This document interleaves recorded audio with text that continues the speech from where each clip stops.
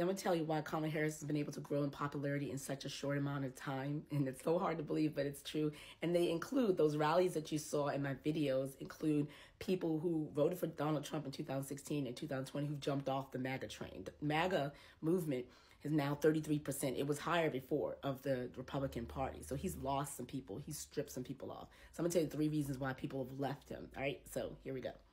So the similar way that you love Donald Trump for what he is and dare, what we've been able to see in Kamala Harris, and I want you to go to this account in TikTok while you're in TikTok after you watch this video and scroll through. And you're going to see Kamala Harris like embracing children and talking relatable. You're going to see her like hugging a grandmother who's worried about the future for her grandkids and her daughter. You're going to see her making recipes and being goofy. So she's a person, same reason why you might like Donald Trump or you might find him endearing. She's a regular person. She uses swear words. She loves to cook. She, so folks can go quickly viral. Same way that you can like discover someone really quickly and find out more about them and just dig all in. That's what's going on. That's what happened. And go to that site, like I said, and you'll see just a lot more how she's endearing. And also her campaign represents joy and happiness. She's in her campaigns, we're dancing, we're joyful. Talks about the promise of America. The American flags are being waved there. Republicans traditionally, historically have been known for parties of patriotism. But when you go to a Kamala Harris rally, you see America. You see you're side by side, elbow by elbow with people who look like you went to school with, your neighbors. It represents what America is, the diverse, multicultural land that it is. And she says it was an opportunity, and she's building opportunity for workers, for students, for growing families, for small businesses. And so that's a lot of us. And we also see in Kamala Harris someone who's a reflection of us, a mirror. You might look in the mirror and see Donald Trump. We see someone who grew up middle class, like I grew up middle class or low middle class, who has struggled with bills. I've done that. And she talks about her growing up with her mom, getting all the bills together. And the Republicans I've seen make fun of her for telling the story. But essentially when they're doing that, they're making fun of her because when she's telling her story is my story. It's all of our story. Is what caused us to be endeared by her. The fact that, yes, we know about this. A lot of us grew up in towns or in cities or in blocks when, these people that you grew up, you're not their family, but they become family. So folks can relate to that. Getting a job at McDonald's. I worked at Church's Fried Chicken. No, it's not on my resume. As someone who's big age I am, who have 2 law degrees, a journalism degree, have worked at lots of places, why would I put my job I had in high school on my resume? That doesn't make sense. So you've probably been hearing a caricature of Kamala Harris based on the echo chambers you're in. They're defining her. So I challenge you. And if you went to high school, I'm assuming you did, in the United States or wherever, you probably had a friend or someone tell you a rumor about someone you don't know. And you believe them because you trust that source, because you trust Donald Trump, you trust your MAGA circles, what they say about Kamala Harris, but you don't know that person. So when you may be paired with them in a high school science class pairs you up, or you have to sit next to them in a class, you see them, you get to know them, you're like, oh my God, they're nothing like what I was told. So that's what I'm telling you. My challenge to you is go to this account after you watch this video, Kamala, and you're going to see the videos that I'm talking about of her engaging, being goofy, laughing, all that stuff is kind of like it's the joy.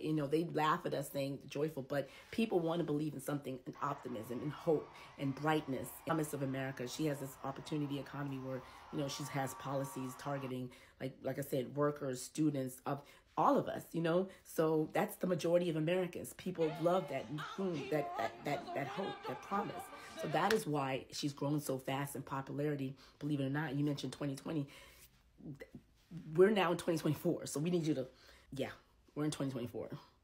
Now, on the other side, you have, to this joy, you have doom and gloom. The 3 reasons why people have left Donald Trump or just don't want that is because, one, not just because him personally, he's a 34-time convict. He incited insurrection. He stole documents. He was banned from a children's charity, stole from a children's charity. He uses vitriolic, hate, divisive language. All the things that he does is kind of like him himself personally, cheating on all his wives. And we don't think he's a good person. You think he is. We don't think he is. So that's one reason. People he's just unhinged. He just says all these things. So the second reason is that his campaign is dark. He calls America garbage of the United States. What is he signaling to other people in the world when he's calling us the garbage pail? He's saying America's in decline. He's painting the picture of America that's bleak. And people are just they don't want that dark dystopian, We're a failing nation. We're a nation that's in serious decline. We're being laughed at all over the world, all over. You know, we want to be happy. We don't. So people are just like, they're tired of that. They don't want that dark. Folks believe America is exceptionalism. Donald Trump is not pushing that. So that's the second reason. The third and final reason is that he's had a record. So he promised all these things for manufacturing jobs. We're going to bring the jobs back. The jobs didn't come back. In fact, Donald Trump, I'm going to say in the next video, has had a lot of anti-worker policies. So many so. When I was doing research for the video, I was like, oh my God. Like, he's scaled back a lot of stuff. He's only for the big guys. There's a reason why the billionaires are propping him up, because he only cares about them. Yeah, so Donald Trump's policies have been horrible for workers, have been horrible for farmers. Like his tariffs, he's promising his tariffs. Last time his tariffs actually bankrupt a bunch of farmers. Trump did this. We paid a tax, if you will, on his tariffs, and our farmers lost a lot of market share in other countries. We lost a lot of farmers to bankruptcy because of Trump's tariffs last time. So he's boasting about this. And then he talks about tax on tips. When he was president, he actually made it easier for employers to take their tips. So he's made a 360. So he's made a about face on policies that he had that actually hurt workers on tips. So he rolled back all these these standards related to health, water, and so he's been terrible, terrible. We remember that. So people don't want to go back to that.